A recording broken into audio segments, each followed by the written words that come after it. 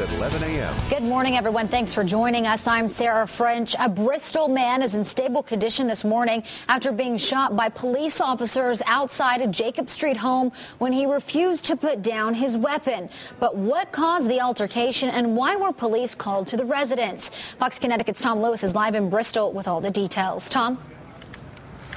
Sarah, there are a lot of questions about what exactly unfolded on Jacob Street in Bristol this morning. We do know that the police got a 911 call around 2 o'clock this morning reporting a possible home invasion. When they arrived, they did find a man inside the home. They could see through the window that he had a gun. They tried to establish communication with that person. That failed. Then the suspect came out of the house. Police told him to drop that rifle. He refused to do so. And that's when two Bristol police officers opened fire.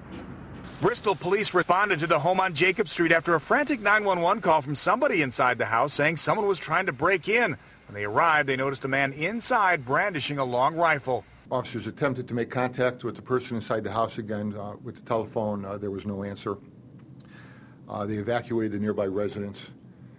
A short time later, as the emergency response team was setting up their perimeter, the male exited the home armed with a long gun. Police say the man then charged the officers outside the home, waving the rifle as the SWAT team took their positions. He was ordered to drop the weapon. He refused to obey verbal orders from the Bristol officers to disarm, and causing the officers to discharge their firearms at the suspect as he continued to advance at the officers. I heard a flash bang from outside, and I heard screaming and yelling, "Get down, get down." I went outside, and he was down on the ground. Police searched the home for the so-called home invader, but there was no evidence that a break-in ever occurred.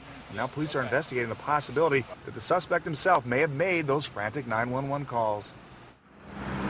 Police are not releasing the name of the suspect or the two officers that opened fire on that suspect. It is protocol for a state police investigation to continue, as well as an internal investigation that is being done here at the Bristol Police Department. We did talk to neighbors to say that person inside may have been partying, may have been drinking inside. Was there a home invasion? Police say they didn't find any evidence of that. They say they will continue to investigate. Meanwhile, the suspect is in serious but stable condition at St. Mary's Hospital in Waterbury.